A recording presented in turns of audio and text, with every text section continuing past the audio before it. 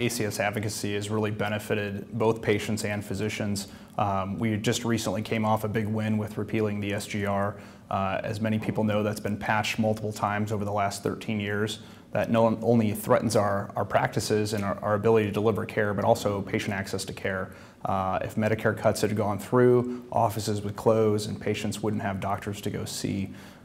Other things the college has done is really advocate for rural access. Being a person from the state of Kansas, there's a lot of areas where it's a long car ride or a long trip to go visit a physician, and it's important that we keep those hospitals open, and the college has really championed that, which is a significant part of the area that I'm from.